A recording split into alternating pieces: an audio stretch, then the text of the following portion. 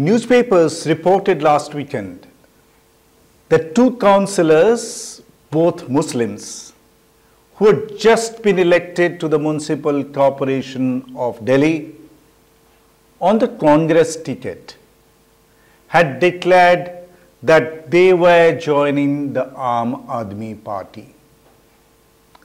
But within 24 hours, they had to eat their words and had to return to the Congress fold. How did this miracle happen? As we know, the MCD election results were declared on December 4. Out of the 250 seats in the MCD council, the Aam Aadmi Party won 134 and the BJP 104. The Congress got a measly 9 seats. The MCD election was largely a bipolar affair. The BJP had been in control of MCD for the last 15 years. And Aam Aadmi Party has been ruling over Delhi state for last 8 years. It posed an effective challenge and came up trumps this time. The Congress could win only a few seats where Muslims constituted a majority of the voters. For most Muslim voters in Delhi, the Congress was the preferred choice compared to the Aam Aadmi Party. Many of them did not consider or intend to support BJP as the ruling party's majoritarian agenda is quite clear. The ruling party has stubbornly refused to nominate Muslims in any election in the country, even as Muslims constitute 15% of the population of our country. But the BJP has been riding a Hindu vote bank to achieve spectacular electoral success. The so-called secular parties like the Congress and the Aam Aadmi Party, to take two specific examples in Delhi, which were accused of minority appeasement, had to change tack in the face of aggressive Hindutva campaign. Earlier, these parties had taken the Hindu vote for granted. But with BJP's strong Hindutva pitch, these parties realized that minority appeasement politics should backfire.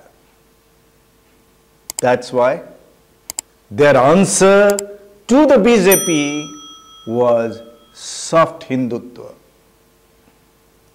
Congress leader Rahul Gandhi and Aam Aadmi Party leader Arvind Kejriwal began visiting temples. Rahul Gandhi displayed his Janevu to reinforce his Hindu credentials. Arvind Kejriwal recited Hanuman Chalisa to tell the world how much of a devout Hindu he is. In the process, both the Congress and the Aam Aadmi Party refused to raise the issue of communally polarizing campaign of the BJP, lest they lose Hindu votes. It was a race between the Aam Aadmi Party and the Congress, who could stoop to what level to win Hindu hearts, but at the same time not to be called communal the way the BJP is often targeted. In this race, the Aam Aadmi Party decided to make a very clear ideological shift. It said it would not open its lips on any issues affecting the Muslims in particular. When the rapists of Bilkis Bano were released and secular India rose in protest, Arvind Kejriwal and company kept their lips sealed. When hotments of Muslims were being bulldozed in Delhi and different parts of Uttar Pradesh, Kejriwal looked the other way. But the Congress did not go that far in its quest for retaining the Hindu vote. The Congress leaders spoke against the release of the rapists. And they also spoke up against singling out Muslims, especially their huts, for demolition. It's true that the voice of the Congress leader has been relatively feeble compared to what it was in the past. But at least they have not abandoned the minority community completely in their quest for a slice of the 85% of Hindu vote.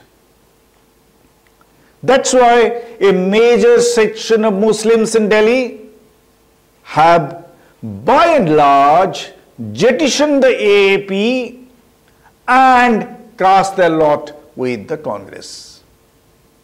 That explains the Congress success in the few seats in Delhi where Muslims had a decisive say in the MCD election. But two councillors who got elected on the Congress ticket felt they could personally stand to gain by joining hands with the Aam Aadmi Party, which has taken control of the MCD this time. They thought they would be able to sell the idea to their constituents that by joining the ruling party, they would be in a better position to serve the constituents better. But they had not bargained for the wrath of the Muslim families who had voted for them in good faith. The Muslim voters rose in revolt. The councillors had to flee to save their lives. Voters made it very, very clear that they elected leaders should not be allowed to enter the area. They would be forced to resign as councillors. The anger was so palpable that these two Muslim councillors went to the social media tendering an unqualified apology for announcing the earlier decision of defection to the AAP. They made a public declaration that they would serve the people in their word faithfully as Congress councillors for the entire term. Here is a case where people's voice mattered. We must salute the voters of Mustafabad who showed the defectors their true place. Thank you.